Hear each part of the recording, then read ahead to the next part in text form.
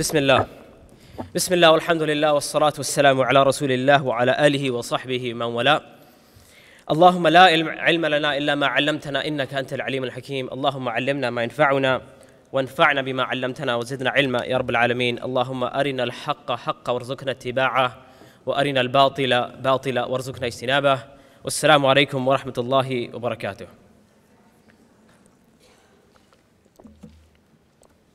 So today is what, Saturday? Today's Saturday? Yes? Okay. So Friday was the first day of the conference. I flew in Thursday night. Now, my Thursday schedule was actually quite tight because I had just come in from a previous convention that I was at in New Jersey. So I came in, and it's been a while, in terms of like my fitness and workout schedule or whatever, when I travel, it just gets destroyed. So I came home, and I had pretty much a day, and so I decided that I want to try and get one workout in before I head out. And I know at the convention it's going to be almost impossible to head to the gym or whatever. So I go to my gym, and I'm on the Stairmaster, right? And I see someone who I thought I recognized, and that person is a friend of mine, someone who I've known for a few years now. Actually, he's from my community. And he's been slowly kind of finding his way back to Islam and getting in touch with his spirituality and so on and so forth. But recently, he was diagnosed with cancer. And basically, I believe it was lung cancer, and actually the cancer has spread to other parts of his body, so it's not looking good at all. And he just recently got this news, I think just maybe a few weeks ago, if not like two or 3 weeks ago. And so when I saw him in the gym, I was very surprised. And I was like, he's supposed to be at home, and the reality is we don't know how much time he has, right? So, I saw him walk by me, I messaged him, I'm like, Assalamu alaikum, and I saw him go like this, and I'm like, behind you, and then he turns around, I'm like, hey, So I run up to him, and I'm like, what's going on? Like, how are you? He's like, yeah, I'm doing a little bit better, I had some energy today. So I wanted to just get out and do things that I would normally do. And it's like, even though I can't, he usually plays basketball in the gym. And he's like, usually I'd play basketball, I'm just going to walk around, the basketball court. So yeah, that was kind of heavy for me, right? Because here's me, I'm just planning for my day, and I'm planning for my weekend, and I'm like, I got to do X, Y, and Z today, go to the gym, and then do this and do that, go pick up a couple things, and all these chores that I have to get done, and then I'm thinking way ahead, right? And it's like I hit this roadblock where all of a sudden getting in touch with, seeing him, I immediately pause and break, and my perspective, in that very moment, it completely changes. And then I started talking to him, and I said, I asked him how you doing and so on and so forth. And I've counseled him a little bit before as well. And he said I'm just taking it a day at a time. Right? And I said, in reality, if we were truly honest with ourselves, there's actually no difference between you and me. And here's why. You don't have tomorrow promised to you, right? And actually, they don't know, the last I heard, the doctor said, we don't know. Could be days, weeks, maybe months, right? And I said, here's me walking around like I have the next day promised to me, or the next 10 years, or the next 40 years, or whatever. But the reality is that I don't have that. And the reality is that, basically I have my time right now, and that's all that I can truly, truly guarantee. And so in a way, in a way, all human beings, we're in that same boat, right? We're basically, we don't have tomorrow guaranteed to us, right? What is tomorrow? What is in the next moment? That is in the hands of Allah subhanahu wa ta'ala. But we walk around like we've got, as I said, years promised to us, and sometimes we have this this number in our mind, and for some of us it's 80 or 90, or for some of us we don't even really think about it. We don't think about death, we don't think about the end of our life, and that's normal, because as human beings we tend to not address things that are difficult to address. Right? And for a good portion of my life, actually, I didn't think about death. And those of you who know my story, I started practicing Islam in college, and actually took my shahada. I accepted Islam in college, even though I came from a technically Muslim family. And one of the things that led me to Islam, and before Islam, I actually went through a journey of just looking for the purpose of life. And, I looked at other faiths, Christianity. I looked into the Buddhist faith, a few other faiths, and I found a lot of goodness in all of these faiths. I mean, to be completely honest, there was some aspect of Christianity and the Jews and the Buddhists, and they all had something that I was like, this is good, this is nice. But there was always something missing. There's always something that wasn't there. And it's when I came to Islam, and I came to Islam with a very negative, from a very negative perspective, very negative point of view, because for me, as a young person and who's grown up with parents who are, technically Muslim, it was hard to accept the fact that they had the truth, or the truth was there in front of me my whole life, and I never accepted it. And I said, obviously Islam cannot be the answer, and obviously, this as well. When you're young and during that age, you tend to rebel against the things that are familiar to you, right? So I know people who are in love with the Quran today, and they swear by the Quran and this and that, whatever, but growing up, they didn't want to memorize the Quran just because their parents were like forcing it on them, right? So it happens. So I came to Islam, and one of the things that, led me to that point was, I was going about my daily life, and people often ask me, did something happen in your life? Like, did you lose someone, or did you have like a car crash, or usually that's those type of things that trigger something for someone to really change their life. And I used to say, no, nothing that dramatic happened at all. As a matter of fact, it was just a very normal day, but it wasn't normal for me because that was the day that I started to ask myself the big questions in life. And one of those questions was, what is the purpose of my being here? And what am I supposed to do with my life? And how am I going to feel satisfied in my life? And how am I going to make sure, and actually this came from one of the psychology classes I was taking, we were talking about how many people at the end of their life, they experience a deep sense of dread. Because they've lived their whole life and they thought they knew what life was about, right? Going day to day, they were just doing whatever they had to do, and they thought that they had found happiness, or at least they thought they knew where happiness was. And so they were chasing that happiness. And then someone shows up on their deathbed, or they're told they just have a little bit of time to live, or you're about to die, and they look back at their life and they're overcome with a sense of dread. And it's very difficult, because a person feels that they've dedicated their whole life to something that at this point, it doesn't mean anything to them, right? And if we look at the day-to-day stuff that we do, subhanAllah, in context of not being alive anymore, it seems crazy that we would spend so much time, even having an argument with someone, right? And I know whether it's online or otherwise, we spend so much time sometimes just trying to convince someone, and sometimes it's not even because we want them to understand it's just to prove them wrong, right? Just to have the upper hand. And if you look at it in context of, how short our life actually is, it doesn't make sense. So, once again, when I met this friend of mine and talking to him, one of the things that I discussed with him is I said, our early scholars, one of the things that they would say about life is that they would say your life is pretty much like you sitting here right now. Your life is 3 moments. It's the moment that passed, the moment that you're in, and the moment that's going to come. And so if you look at these 3 moments, the moment that passed, well, it's gone. You can't do anything about it. You don't have control over it. Whatever happened, happened. Whatever you did, it's gone. Khalas, you cannot change the past. And then there's the moment you're in, and then there's the moment that's going to come. Well, the moment that's going to come, we don't have a guarantee that we're going to have that moment, right? So people who live their life always worried about the next moment, well, how can you worry about something that may not even ever occur? And then there's the moment that you're in. And that is a moment that you really, truly have control over. And so you know how sometimes people say, just live in the moment? Part of that, yeah, I get it. If it's used in an irresponsible way, right? YOLO, I get it. It's not cool. But when I spoke to my friend and he said, I'm just living day by day. This is the day that I have, and it made so much sense to me. And I said, me too. This is this is the day that I have as well.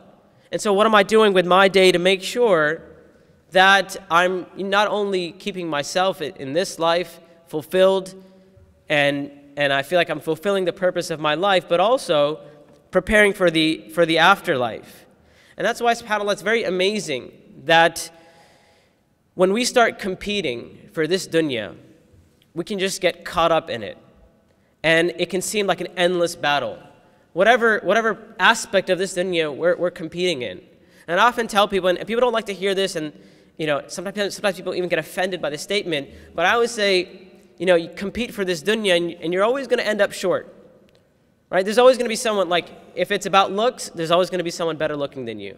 If it's about popularity and fame, well, there's always going to be somebody more popular than you, somebody more famous. If it's about having people respect you and know you, well, there's always going to be someone else, right? You can think that you've achieved what you have to achieve from this life, and there's always going to be someone else who comes, and then you're like, I wish I had that, right? And that's why people who have a lot of wealth, for example, what do they spend their life doing? There's no point in their life where they're like, okay, now I'm done. Right? Like, I've made enough money that I want to make. And like I said, we all have this life in our mind, right? This perfect life. Especially a lot of young people, they're like, I just need X, Y, and Z. And I often say, like, someone says, I just need to get married, make sure I'm making, I don't know, $200,000 or $300,000 a year. I have 2.5 kids. I have a Bentley and whatever. Like, this is my ideal life. Oh, and my wife, she's got to be hot, right? Supermodel, but also hijabi, right? Or I got to marry a brother who's, really on his deen or whatever. Mashallah, has a nice beard, like a hipster type beard. And also he's got a 6-pack or whatever it is, right? So it's this life that we have in mind, and then what we don't realize is that that's a fantasy. And the problem with fantasies is that fantasies are constantly changing, right? What happens when somebody does attain that life? When they do get that perfect life that they imagined? Well, what happens is, if they thought it is that particular life that's going to make them feel happy, that's going to make them feel fulfilled, and maybe that hole in their soul that they're trying to fill with that fantasy life, or what some people call that spiritual hole, or that spiritual darkness that looms over a lot of us. If we buy into the fact that, it's that fantasy life, like if I just had that life, like everything will be fine, well, on that journey, you may be okay because you're still reaching towards something. But sometimes people achieving that dream of theirs or their fantasy is the worst thing for them. Because once they get there, they realize that's not the answer. And that makes that hole, that spiritual void, that spiritual darkness, it makes it even darker, or makes that hole even larger. And that's why people will, at that point, usually, we see it happen over and over again, people either maybe turn towards spirituality, or they turn towards destructive behavior, and they start, going the other way. And that's why we have a lot of people who have tons of fame and money and whatever and status, and they turn to drugs or this or that, and they end up in with addictions to different things, and end up so many problems, right? And like suicide and so on and so forth. And why? Well, I'm not going to simplify their lives, but one of the problems there is the fact that they lived their life and they achieved what they thought was a perfect life, what they thought is going to bring them happiness, what they thought is going to make them feel fulfilled. And once they got there, they didn't get the answers. They still feel unfulfilled. They still feel that darkness, and they don't know what to do at that point. And so maybe like drugs will numb that feeling, and drugs do. They numb that feeling for a certain amount of time, right? And then that feeling is not numb anymore. And so you take more drugs, and you take more drugs until you get addicted, and until you reach a point, may Allah subhanahu wa ta'ala protect us, where it's like, what's the point of living anyway, right? May Allah subhanahu wa ta'ala protect us. And so it's when we talk about this journey and this life that we have, we think we have it under control. And the reality is that no one has it under control. The reality is that we need the assistance and support of Allah subhanahu wa ta'ala. And oftentimes, when we talk, like when I talk about this topic, when I talk about death, when I talk about how life is fleeting and we talk about how we don't have a guarantee on the moments that come ahead of us, I often get accused of being morbid, or people, accuse Muslims of being morbid, right? Like, Muslims are so morbid, you're always talking about death and so on and so forth, right? And actually, the Prophet ﷺ, he encouraged us to remember death. He said, أَكْثِرُ مِنْ ذِكْرِ حَادِمِ اللَّذَّاتِ. He said, increase in remembering the destroyer of desires. And the desires that he's talking about here is not all desires. He's talking about those desires that are destructive to our lives or destructive to our spirituality, right? So, Prophet ﷺ said, increase in remembering that which destroys one's desires. He said, al-maut, right? Death. So you often hear people saying that, Muslims are so morbid, or like we're always talking about death, and that's not actually true. Because as Muslims, number one, we don't believe that death is the end, right? If we believe that death was the end, then yeah, we could say maybe we're morbid. But we believe death is a transition from this life to the life of the hereafter, right? And not only that, our goal, because we understand death and because we understand how fleeting this life is, our goal is to make the most out of the moment that we're in that I mentioned earlier. It is to maximize our potential in what we have been given. So not everyone has the same resources. Not everyone has, for example, the same internet following. Not everyone is the same. And Allah subhanahu wa ta'ala has created us all to be different. And even if we look at our physical selves and our bodies and so on and so forth, we live in this life where we put everyone on the same playing field. And we have these standards and we can compare everyone to those standards. And it's led to so many problems, especially in like the younger generation. And I deal with this all the time. The issue of body image and self-esteem. It's plaguing this generation. Because all we do is we constantly compare ourselves to others. We constantly compare ourselves to this fantasy of what we are supposed to look like. Even a young Muslim girl or a young Muslim boy, and it used to be, by the way, it was just girls, or it was mostly girls that had to live up to this impossible standard. Now it's becoming like that for guys and boys as well, right? So just like, on Instagram, you have fitness models, you have girls that are fitness models, and you have guys that are fitness models as well, right? And so this is the life that we're living, where we're constantly comparing ourselves to others. And it's led to a point where like that's what we're chasing and that's what we're after. But imagine, subhanAllah, you were told that you have to reach your potential. You have to try your best. You have to be your best self in the moment that you're in. Just worry about that. Don't worry about tomorrow. Don't worry about 10 years from now. Right? Look at the moment that you're in. Are you doing your best? Are you trying your best to be the best version of yourself? And I know, I mentioned the Stairmaster earlier, and I know like people think this is like a really dumb example, right? But when I'm on the Stairmaster, one of the things that I'm thinking to myself is, am I reaching my potential right now? Right? And I know it sounds stupid, and it sounds like really shallow. I get that. But it's not just the Stairmaster. It's anything that we're doing in life. Right? Whatever project that we've taken on, or whatever we're doing, once we made the decision that this is what brings the most amount of benefit, and that's the other thing. Not only are we trying our best in the moment that we're in, but also, if we are limited in time, if the only thing we can really guarantee for ourselves in that moment, can we ask ourselves the question, am I doing the thing that is of most benefit right now? Not only to myself, but also in the world that I'm living in. Because once again, it's very easy to get sidetracked. It's very easy to get caught up in conclusions and outcomes. But it's another thing to say, look, this life that I'm living right now, am I picking things for myself where I'm going to be of the absolute most benefit? And recently in my community, the community, like the board, approached me, and they said to me, you've lived here for a long time, and you give like khutbahs and lectures and talks here, like in the masjid, but we want to have you on on an official capacity. And from the very beginning of me like public speaking or whatever, my one rule has always been like, I don't want to become an imam, right?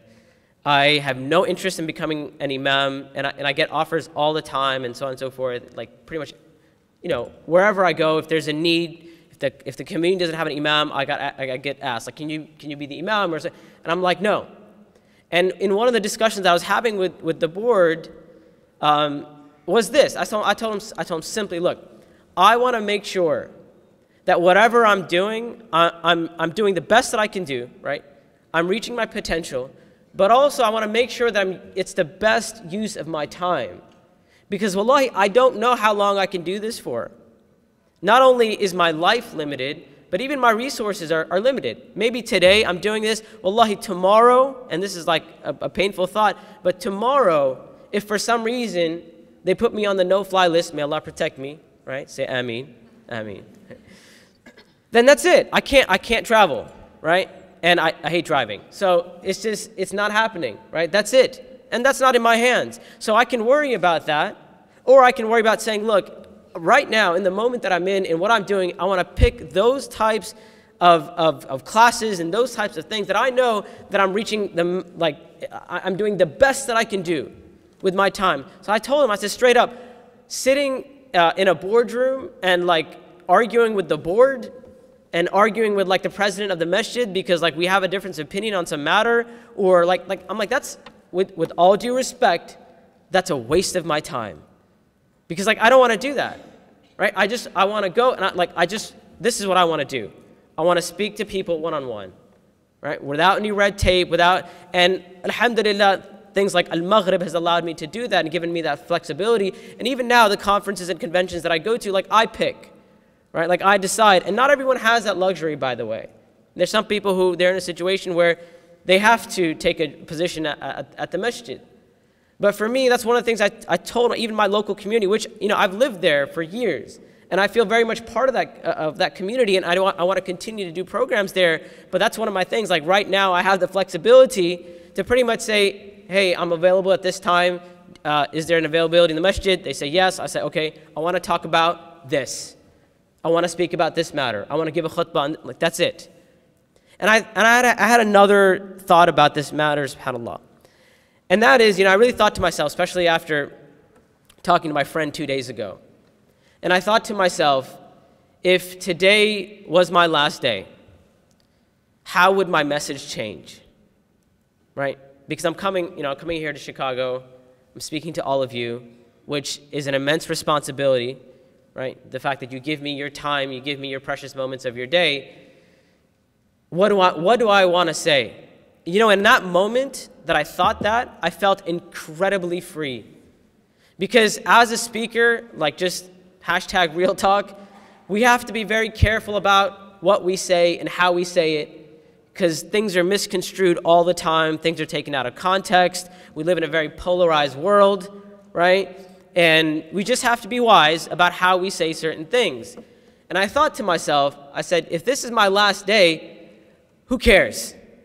Right? Who cares? I'm going to say what I believe to be the absolute truth and what I believe people need to hear, regardless of how many people, right, may take it in the wrong way. And yes, it's not that it's a license to offend people, because I think offending people is problematic in the sense that it goes against the message. So if you've ended up offending people, then you haven't reached them. You've turned them away, right? So that's not what I'm talking about. I'm not here in defense of it's okay to offend people. We should be careful about how our message is received, right? But in terms of being fearful of the consequences, in terms of people may not like what I'm saying, and therefore, well, if this is our last day, then how would we lead our lives, right? How would our life differ? And so I want to leave you with a couple things, inshallah ta'ala, for today. And what I want this to be is just a reminder. Because the reality is we are surrounded by death and we are surrounded by reminders, but there's only few who pay attention. And we live in this crazy world where something happens and we immediately hear about it. And in a way, it's good because it's a reminder, but in a way it's bad because we've become so desensitized. Right? When we're constantly looking at death and we're constantly looking at destruction and we're constantly looking at those who are suffering, well, at some point we get desensitized. So one of the pieces of advice that I'm going to give you may seem counterintuitive, and that is to turn off the news and really be selective of how much media you expose yourself to, how much news you expose yourself to. Because if you're constantly looking at streams and streams and streams of death and destruction, that yes, I mean, it should move us, but wallahi, I have been at like Islamic relief fundraisers where they are literally interviewing women who the day before saw, this woman who the day before she saw her husband killed right in front of her eyes, and the day before she was also raped, and the day before her young boys were killed as well. And now she's sitting by herself with her daughter, her newborn daughter, and she's just been through that experience. And wallahi, the brother's interviewing her, and the brother can't speak because he can't hold back his tears. And I look out, and I see a room full of people, like half of them are like texting and this and that, whatever. And look, I get it, right? I'm okay with people like being on their phones or whatever. And half of them are just disconnected, and it hurt. Wallahi, it hurt. Like, what has happened to our humanity? What has happened to our sense of empathy that we can witness something like this? Like, it doesn't get more real than that. Right? It does. Wallahi, it doesn't get more real than that. And if we see that stuff and it doesn't have an effect on us, there's something wrong. We've just hidden away, right? And when a calamity comes upon us, one of the first things, the 5 stages of grief, one of the first stages is denial. And I feel like as a world, and that's a convenient stage, right? That's one of the first things we do, we deny it, right? I'm not saying we deny what's happening, but on a subconscious level, we're like, if I don't think about it, it's not happening. And this really hit me when somebody was like, hey, check out this video, and I was like, dude, I don't want to see it. And then I asked myself, I said, why am I saying that? It's because that means I have to think about it. And that means I have to think about that child that is suffering. And then I have to think about their family. And I have to think about their whole world. Right? And then I thought to myself, am I denying myself the ability to empathize? And that is problematic. Wallahi, that is problematic. So what I'm saying here is be careful of how much you expose yourself to, but we should be exposed. And that is why the Prophet ﷺ said, increase in remembering the destroyer of desires, and as he said, that which connects you to Allah subhanahu wa ta'ala. And really, that is our connection, right? So the connection to the afterlife is our death. So once death becomes real to us, then we will be able to connect with that afterlife. And like I said, it's not about giving up on this life. And oftentimes people quote the hadith of the traveler, right? Kun fi dunya like be in this life as if you're just like a passing traveler. And sometimes people take from that you're supposed to not care about this world, right? Like, oh, I could die tomorrow. What's the point of anything? And actually, when I started practicing Islam, some people actually told me that, right? They're like, why do you even bother? Like, why do you care about the way you dress or the way you look or this or that? Or like, why do you care about what people think of you? And because you could die tomorrow. Well, that's not how we're supposed to live our lives as a Muslim. As I said, death only means that we make the most of the moments that we are in, that we try our best. And I think it was yesterday in this same room, I believe, I mentioned the hadith of the person, the Prophet said that if the hour approaches and you have in your hand the ability to plant a tree, you should plant the tree. Well, that is an analogy for life. If we have the ability to do even a little bit of good, then we should do it. Even a tiny amount of good, that we are able to do it, because wallahi, tomorrow is not promised. And in another session, I was talking about, it was here actually, I was talking about sincerity, and how we don't know, wallahi, we don't know what deed of ours could be that one deed that takes us to paradise. And we all know the hadith of the woman who gave water to a thirsty dog, right? And everybody knows what her profession was, right? She was a prostitute. And that hadith is so amazing for the very fact that regardless of a person's level of religiosity, most people would say, yeah, being a prostitute, yeah, you made some bad life choices, right? Like that's not, like even someone who doesn't even believe in God may say, well, yeah, that's not the best thing to do. Or like morally, there's a lot of problems there. So this type of person that, normally we would look at a person like that and we would immediately make a million judgments about her. We would shame her. Imagine, subhanAllah, a woman walks into our community and we know that she's a prostitute and she wants to come in the masjid and pray. How would we treat her? Right? I'm not saying she made tawbah and she gave up the life or what. No. She's like, yeah, this is what I do for a living. Or I work at the strip club, right? And I want to come pray with you. How would we react? Because we would make 1,000 judgments about her. This is the type of woman that the Prophet ﷺ told us, because of one sincere action she did for the sake of Allah subhanahu wa ta'ala. And what was that action? Did she save someone's life? No. There was a dog who was thirsty. And you know, subhanAllah, this narration is so amazing because Muslims as a whole, like we have this thing with dogs, right? We're just not feeling dogs. Right? Anytime a dog comes, we're like, oh, okay, nice dog from afar, right? And so that is the type of animal that I imagine. I have this crazy thing in my mind. I often think about this. Like, imagine if Allah gave me that opportunity, right? And I didn't even know. Like, I'm on the street and there's a dog that's panting, and it comes up to me and it starts like licking my, my jeans or whatever, and I'm like, ew. And I was like, that was my ticket to paradise, but I didn't know. Right? Because I was too caught up on, oh, I'm going to have to wash my shirt or whatever it may be. That is the animal that she gave water to, right? Just water. She brought some water, she fed this animal that was thirsty. But because of her sincerity in that action, Allah subhanahu wa ta'ala forgave her sins. And she went to paradise. So how can we belittle any moment that we are in? How can we put off till tomorrow what we could do today? Wallahi, that one sajda, and I often mention that example, the example of that sajda. When we're in sajda, we always think to ourselves, yeah, what is it really worth? And how many more sajdas am I going to make? Instead of saying, this is the one sajda. Maybe it is this one prostration. And by the way, if you're looking for a spiritual moment, and we live in an environment where we are desperate for spirituality, right? And it's so ironic because we are surrounded with knowledge, we're surrounded with scholars, we're surrounded with resources of gaining knowledge. I mean, look at this whole weekend, subhanAllah. We're all here learning together, but in terms of that spiritual connection with Allah subhanahu wa ta'ala, we feel starved.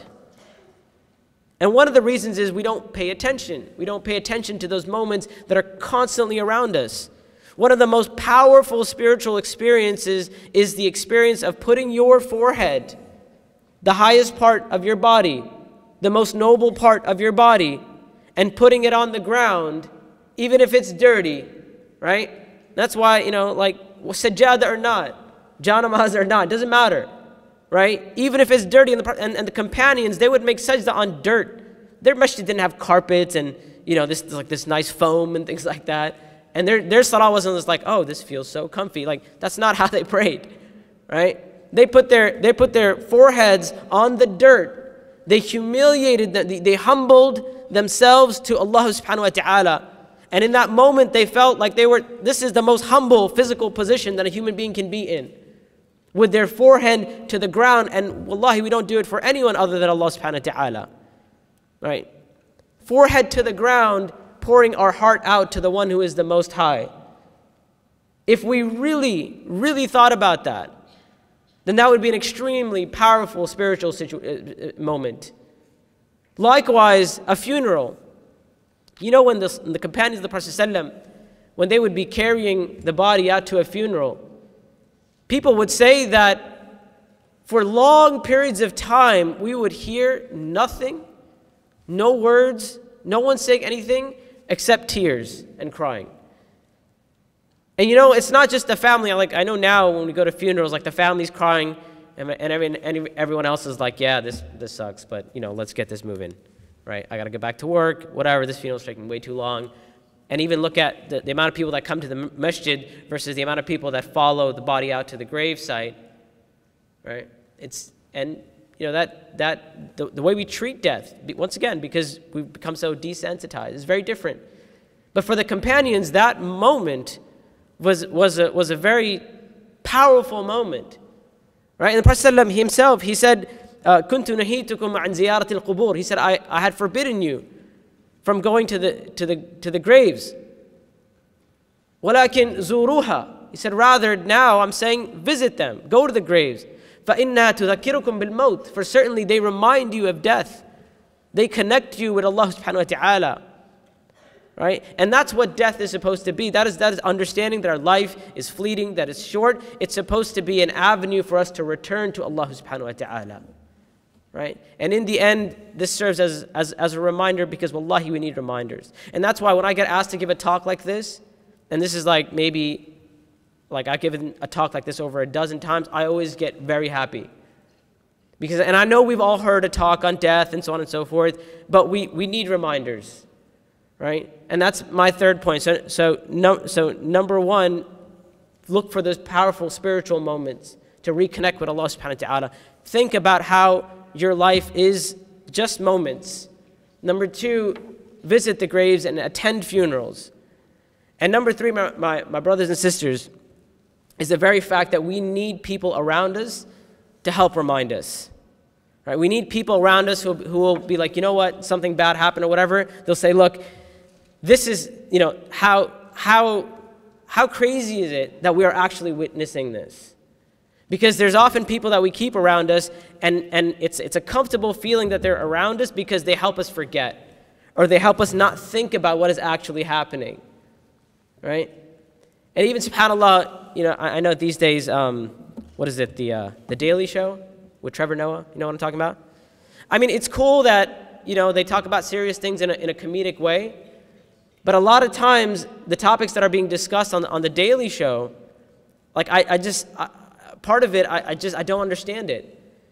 Because they had a segment, alhamdulillah, they had a segment on the Muslims in Burma and the genocide that is taking place, but it was like peppered with jokes and things like that, and I get it. I get the point of it, right? It's so the people as a whole, people who normally wouldn't watch something like that, would watch it and be educated, fine. But as a Muslim, right, we have to be at a higher level than that. It's, jokes are fine, and jokes have a place, and even to joke is sunnah. I taught a whole class on, laughing and joking and so on and so forth. But there's a time and place, and one of the etiquettes of joking is that there's a time and place. And there's a time and place to be reminded, right? There's a time and place where we do get serious. The companions of the Prophet ﷺ, there's a narration about them, one of my favorite narrations. It mentions that in the masjid of the Prophet ﷺ, not any masjid, in the masjid of the Prophet ﷺ, the second holiest place on earth, I believe it's mentioned in Sahih Muslim, he said, the narrator says, the companions were running around and smacking each other with melon rinds, right? So they didn't have like Nerf guns and stuff, right? So they would just take melon rinds, and they're running around like pop, pop, right? These are grown men. That's the type of playful nature that they had. And then in the same narration, it says, however, when the matter became serious, then they were serious. Right? Meaning there's a time for this, and there's a sa'atan wa sa'a. There's an hour for this and an hour for this. Right? It's that other hour that we have a problem with usually. The hour when it's time to become serious, when it's time to contemplate. So keep people around you and ask yourselves, if you don't have people around you that remind you of the reality of this life and the fleeting nature of this life, then maybe you need to be that person. And I'm not saying you walk around and just be like, remember you're going to die, remember you're going to die. That's not what I'm saying. I'm saying everything has a time and place. And so when those reminders come, when we see a calamity happen, or we see a death in the community or a family or whatever it may be, that we can be that person that can be like, you know what, this could have been us, right? We don't know, like this could have been us, to remind us of this is life, right? And that is why Allah subhanahu wa ta'ala said, ذَكِّرْ فَإِنَّ ذِكْرَ تَنْفَعُ الْمُؤْمِنِينَ. Right? We're not perfect. We're not always going to be, fully understanding of the reality of this life. And that's why we all need reminders. And I ask Allah subhanahu wa ta'ala that this session served as a reminder, first of all, for myself and for all of you as well. Subhanak Allahumma wa bihamdik. Ashhadu an la ilaha illa ant. Astaghfiruka wa atubu ilaik.